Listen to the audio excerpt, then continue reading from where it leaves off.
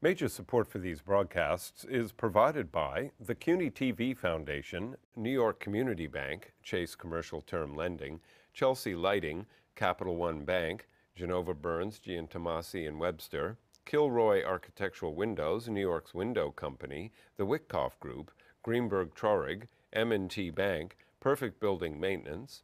Additional support is provided by Ackman Ziff Real Estate Group, Bank of America Merrill Lynch, Briarwood Organization, C.B. Richard Ellis, Colliers International New York, Cushman & Wakefield, Dime Savings Bank of Williamsburg, Douglaston Development Levine Builders, DDG, Friedman LLP, Accountants and Advisors, Flushing Bank, Herrick Feinstein LLP, Investors Bank, James D. Kuhn Real Estate Center at Syracuse University, James Orphanides, Centurion Holdings, John Katsimatidis, Red Apple Group, Corman Communities, a.k.a. Hotels, Madison Realty Capital, Margolin Weiner and Evans, LLP, Certified Public Accountants and Business Advisors, Massey Knackle Realty Services, New Banks, Meridian Capital Group, Newmark Grubb Knight Frank, Popular Community Bank, Sterling & Sterling, SJP Properties, Stonehenge Partners, Urban American, and These Friends.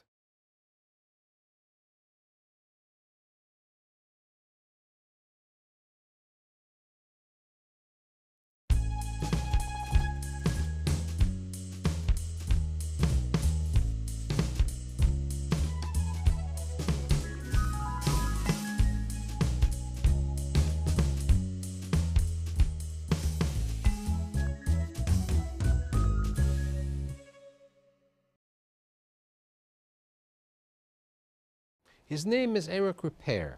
He's a chef. He's the co-owner of Le-Bernardin. He's a TV star. He's an author. He's everything. And this is only in 48 short years. I'm so happy and lucky to have my friend Eric Ripert today on Building New York Life Stories. Thanks for being here. Thank you so much. I'm happy to be here. Okay. So let's talk, there are all these books, there's these articles, you watch, these shows on the table of Eric, you have all these situations.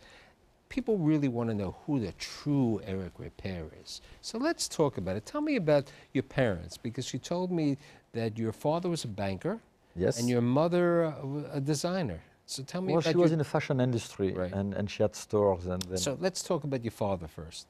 So my father was born in Provence, and his father was military. He was coming from a humble family of Provence, farmers and so on.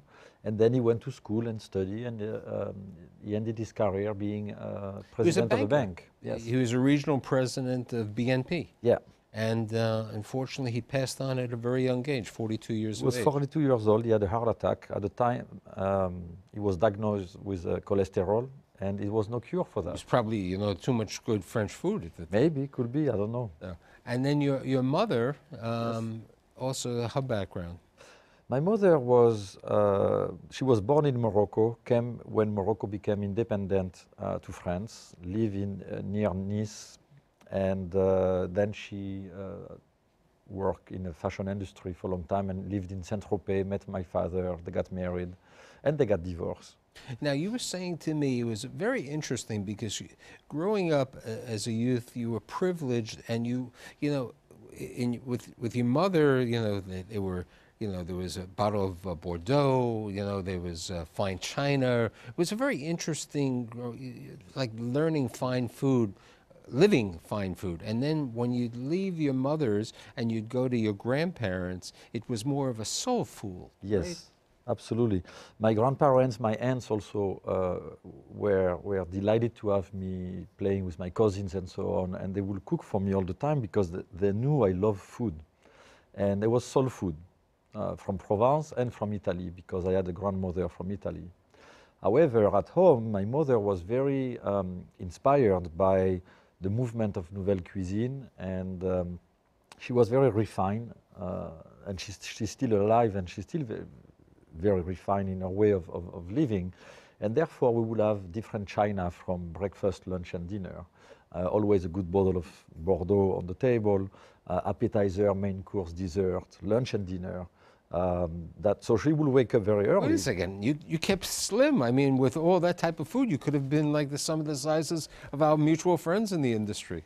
Well, you know, when you grow up and you're young, you can eat a lot. That's the beauty of it. You just go like that. Now, you were saying, I think, one of the books that you learned to bake breadsticks as. I didn't really learn how to bake. However, when I was with my mother, actually, I was 5, and I remember it was in Saint-Tropez. She will cook for the family, and she will make bread, and she will let me roll some breadsticks with her, and I was so happy. And of course, they were unedible, but it didn't matter. But you know what? The interesting situation is you know, growing up, you learn fine food, you learn fine dining, but you really weren't involved with cooking. You didn't know you were going to be a chef at that time, correct? No, I had a lot of passion and admiration for chefs, and I loved fancy restaurants for l'art de la table, like we say in French. And I love good food, but I had no idea that I would become a chef. However, I was always looking at cookbooks instead of studying. Now, what was interesting, you told me that one of the things that may have changed your life was your parents, your mother sent you to boarding school? She sent me to boarding school at a very young age. I was 8 years old for 1 year, and then I came back home. Right, but at boarding school they advanced you, which had an effect on your educational purposes, because you went from the 3rd to the 4th grade, and then when you came back to regular school, you were behind the curve, as you would say. Absolutely, and I because of that reason, I missed all the good, strong basics in mathematics and many other things that I was supposed to learn. And I ended up being behind, and I never catch up. So I was a bad student. Right, Right, and at 15, you know, it's interesting. You were telling me, growing up at 15, you had, you know, you could have gone to a program which would be the literature and arts, or the vocational school. Yes. So basically, you went to the vocational school. Of course. So tell me. I had such a passion for cooking and I mean for cooking, looking at it and eating, that I thought culinary school would be a great idea for me to go and become a chef and therefore eat well first. And then my second choice was to become a forest ranger. A forest ranger, but then you, as you said to me, you might have not passed the test. I was so bad in school, they were concerned that I wouldn't pass the test. So the principal of the school knew the principal of the culinary school in Perpignan, called him and said, look, I have a young man here who's passionate and so on. Can you try to take him? So in your 2 years at the culinary school, was it a culinary school, or you really learned waiting, or was it with some cooking? The program, the first year you do cooking and you are a waiter at times and you learn a lot of different disciplines. The second year you focus more on cooking, and obviously you still learn French and other disciplines as well. And I was learning Spanish and English and so on. But I was really cooking much more than the first year. Yes. So you graduate at 17, and then and then you know, you said, "Oh, I went to 2 years of culinary school. I'm going to get a job." You send out what, 18 letters or 19 letters? 18 letters to actually 19. 18 3-star Michelin in France. Received my letter applying for a job, and Maxim's. I don't know why. I had a fascination for Maxim's. Only Maxim's answered to my letters saying, we have nothing for you. And 2 months later, La Tour d'Argent, which was a 400 years old restaurant, an institution, a landmark in Paris, sent me a letter, say, call us, we have something for you. It was a Friday. On Monday, I was with my luggage in Paris. So tell me about this 400-year-old restaurant. What did you do there? I started as a commis. So commis was basically the help of the chef saucier or chef poissonnier. So you will help someone responsible for a station. And I started there at 17 and realized very quickly that I was very weak. I had a lot to learn, but I learned the basics in that restaurant, which is essential. Classic cooking is essential if you want to evolve later on, because it's, again, the very strong base that you will always need in your life. You have a better understanding of how sauce could evolve, you have a big array of techniques that allow you to be more diversified when you cook. You're there for 2 years, correct? And then? Yes, 2 years. And then what do you do? After that, the chef sent me to Jamin with a well-known chef called Joël Robuchon, who was considered at the time the best chef in the world. And you showed me he was so advanced at that time. He had pictures. He had the way he presented. He was like he was before his times, as we would say, right? Oh, definitely, yes. It was a huge difference in between what he was doing. He was here, and everybody else was here. And 25 cooks in a kitchen, 45 covers. We were working 16 hours a day. We barely could be ready for lunch and dinner. We had so much to do, but the food was so precise, and it was so incredible what we were doing in that kitchen. So that was invaluable, that experience with Mr. Robuchon. Then it's time for you to go to the military? Yes, because at the time you had to give one year of your life to. Now, what was interesting, you know, since you were a chef at this time, you said to me that the food was so unedible in the military, you didn't even want to be a chef in the military, right? Yes, I was affected to what they call the mess for the officers. I don't know if you say that in English. Yes, no, please. When I was in the Army, I was in the Army Reserve, they wouldn't allow me because I think I made coffee incorrectly. It was, oh, wow. That's how qualified I was. They burn spaghettis, cooking them in water. How can you burn spaghettis in water? They managed to do that the first day I was in the kitchen, so then I went to see the colonel, and I said to him, look, I don't mind to be military, but I can't do that. Bad food. So you spent 1 year as a waiter? I became his waiter. You became the colonel's waiter? Yeah, I was yes. So now you finished your 1 year military obligation, and then you go back, and where do you go back to work now? Well, Joël Robuchon called me and said, I have a position for you, chef poissonnier, in charge of the fish station. Would you like to come back? And I remember I was on the phone with him. I was at the military base, and I said, I need to think about it. And he said, sure, you can think about it. You have 30 seconds. So I was like, oh, wow. So I said yes, and I went back. I never regret it, of course. And then? Then 2 years later, a little bit more than 2 years later, I wanted to get out of France. I wanted to travel the world. Why? I mean, come on, you were having good travel the world. So you travel the world and you end up at the infamous Watergate Hotel. Yeah. Well, not for the food. No, not for the food. I didn't say for the food. Okay, the Watergate Hotel that happened to have one of the best restaurants in the world at that time, correct? Yes, Jean-Louis Paladin was the chef of the Watergate Hotel. It was a tiny dining room. What he was doing was amazing. He was in America a pioneer. For working with fishermen, growers. They were growing different vegetables for him and herbs and so on. He was bringing the seeds in his suitcase, hidden somewhere from Europe and so on. I learned a lot from Jean-Louis Paladin. Now, you said to me that it was interesting because it was Washington. You felt that you were cooking for lawyers all the time, right? Most of the clientele, they were lawyers or attorneys, yes.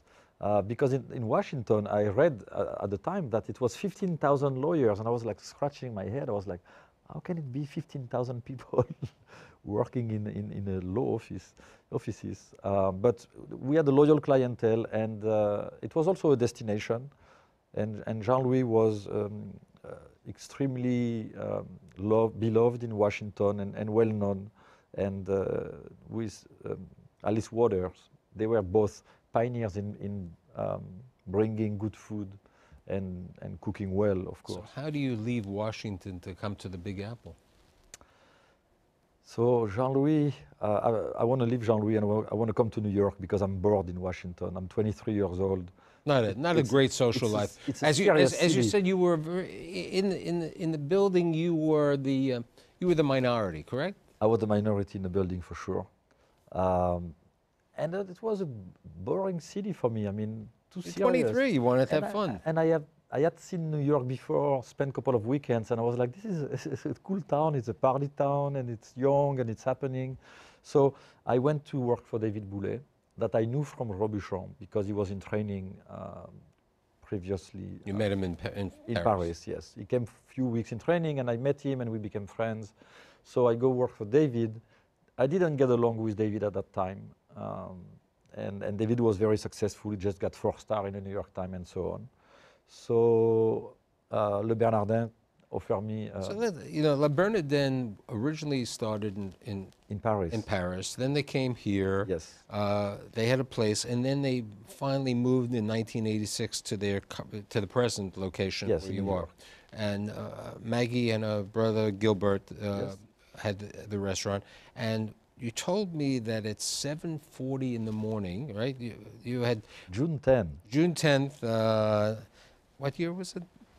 June 10, 1991, at 7:40 a.m., I entered the walls of Le-Bernardin, the kitchen of Le-Bernardin. Now, it was interesting that Gilbert had spent time with you beforehand. He wanted to get to know you, right? Yes. Didn't you go...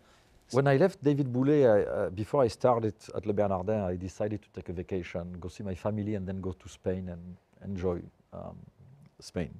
And Gilbert asked me if he could come with me and visit Spain at the same time. So it surprised me a little bit, but we ended up, during my vacation with my future boss, partying in San Sebastian and Barcelona and Madrid. And then I came back to New York and started at Le-Bernardin. Now, at this time, Le-Bernardin had a 4-star from the New York Times, correct? Yes. It had a 4-star. Yes. It was Brian Miller. Brian Miller, who, as Drew Naporin said to me, was not the easiest critic to get any star from, had given the restaurant a 4-star. So, what are you doing at Le-Bernardin at this time? Well, I am the chef de cuisine. Gilbert Lecause at the time wanted to develop some other restaurants. They had restaurants in Atlanta, Florida. So at that time, when I come, they opened Miami, Gilbert and Maggie, and I'm consulting the restaurant in Miami, but I'm based in New York. I'm the chef of the kitchen of Le-Bernardin. And then open Atlanta, and I do the same. I consult a little bit Atlanta and Miami, but I'm really in charge of New York. And Gilbert wants to open more restaurants at that time. Unfortunately for him, in 1994, and that was a tragedy, he passed away one day before he goes on vacation. So what happened? Gilbert was exercising in the building where Le-Bernardin is. Yes. And he was with his trainer. He had trainer 3 times a week or something like that. And he said to his trainer, he didn't finish the hour that he was supposed to do with the trainer, and said, I'm tired, I'm done. Went down and went to the locker room, lay down to relax, and never woke up. Now, at that day, you were at the James Beard. Yes, for the first time, Le-Bernardin was cooking at the James Beard. I was about to start dinner when I find out. And I thought a couple of minutes, a couple of seconds probably, should I do the dinner, should I cancel the dinner? And then I decided to cook at the Beard that night in his honor. And the restaurant was also open that And the restaurant was open at the same time, yes. And nobody knew until I came back to the restaurant to announce that Gilbert Lecause passed away. Now, so you at this time are 29 years of age? Yes, I'm 29. And you know, and then there was questions, you know, people like Ruth Rachel was the food critic of the New York Times. And yes. basically, you know, the question is Eric Ripert as good as he looks, you know, or was it, you know, Gilbert and everything? But what happens is, it took 9 months, and then you came back with a 4-star New York Times. Yes. She started to come in September, and in April, the review came out, and it was a 4-star review. And she visited the restaurant 12 times. So she really took her time and came many times to check, to see if I was up to the standards. Now, we were talking about the face of Le-Bernardin. One day, tell the story with Maggie and... Well, because you are Le-Bernardin with Maggie, but you're the face, you're the chef. I mean, you have the chefs over there. You have 45 people in the kitchen yes. over there, but you're also the the face you are, Le-Bernardin. Well, Maggie also, but Maggie was very much in the media, promoting the restaurant, and also very much in touch with the clientele and so on, and really created Le-Bernardin, so she was naturally representing a restaurant. But she was pushing me, and I was reluctant, first of all, to go in a dining room and interact with clients. I was very intimidated and very nervous. I didn't You like said it. to me you used to sweat when I you... used to sweat so much that when I would go back to the kitchen, my back will be completely wet. The jacket will be wet from the stress. Obviously, today it's natural for me to go to the So dining you room. then took over more of the outside, and then that's when you came out with the first book, the Le-Bernardin cookbook. Yes. This was an homage to Gilbert Lecause and to the team of Le-Bernardin, yes. Right, so that's when you and Maggie came out with that cookbook, which was really a cookbook and a story of how Le-Bernardin started. Yes, over there. from Paris and coming to New York. Right, and then the second book, you know, there aren't too many chefs who have 4 books over here. Then the second book was The Return to Cooking, which is more of your talk about the cookbook and the work that you've done. Yes, it's more about creativity and experimenting with that book. And what about this book? This one is the latest one. It's a companion book of the series on PBS avec Eric. What about On the Line? And that one, On the Line, is really a snapshot, a documentary of the life of Le-Bernardin and the life of the team of Le-Bernardin and the way we function at Le-Bernardin. You are heavily in the media, okay? How do you do the avec Eric, who is an Emmy Award-winning PBS series? Tell us. Yes, we won an Emmy with avec Eric, which was pretty good. No question. So how do you become a TV celebrity? I enjoy the media in general, and I enjoy television. I like to, for me... You didn't realize this is radio today. Yeah, right. I like to share my knowledge. I like to share my passion. I'm also very curious, and I learn a lot when I do a TV show. If I am, for instance, with you, just the fact that I try to articulate and explain to you what I have done, I have a better understanding of the process, and it helps me to be better. So this series over here was a difficult series for you to film, because you're running a restaurant. Yes. And you're at the kitchen, and then you're also traveling around the world, right? Yes, we travel around the world, and it was the episodes are broken down in 3 pieces: shooting at the restaurant, showing the kitchen or the life of the restaurant, traveling for inspiration, and going in Italy, hunting wild boar and interacting with beekeepers in California and so on, and then going back to a studio kitchen to cook from the inspiration of my trip. So it takes a long time to do one episode. You know, you talk about inspiration, and I think one of the interesting things about your life and inspiration, which helped you grow and cultivate you, was the inspiration of the Dalai Lama. Because as you were saying to me, yes, you couldn't have been as successful today because you were tough to deal with. And the Dalai Lama helped you out. Tell me. For sure. I was trained in France in the kitchen, and it's very tough. You train people by humiliating them, by breaking them, and then you rebuild supposedly the individual. So it's a very abusive system. When I came to Le-Bernardin, you know, it's very interesting. It's the way medical residents were trained. On the 16-hour concept, we burn them down, and then at least they can grow. We let them.